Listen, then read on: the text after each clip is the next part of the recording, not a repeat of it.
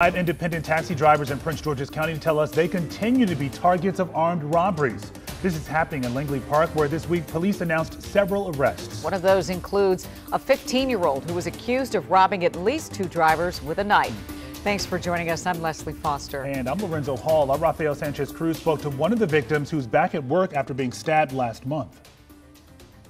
That's right. The taxi driver agreed to speak to us on camera under the condition that we would not disclose his identity.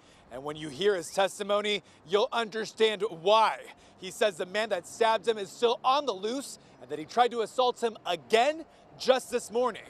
This independent taxi driver that operates in Langley Park says that on December 28th, he picked up 2 customers. But shortly into his ride, one of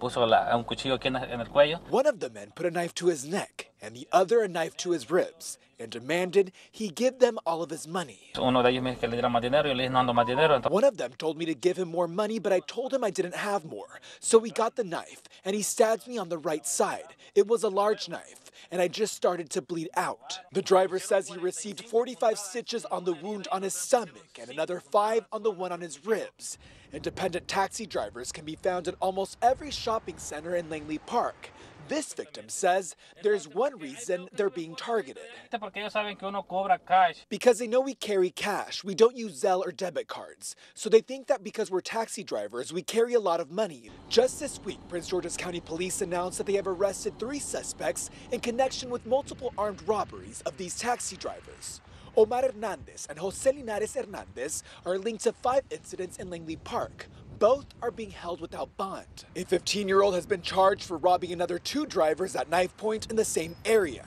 Moments after sharing his testimony, we witnessed police apprehending one of the people identified by the driver just a couple blocks away.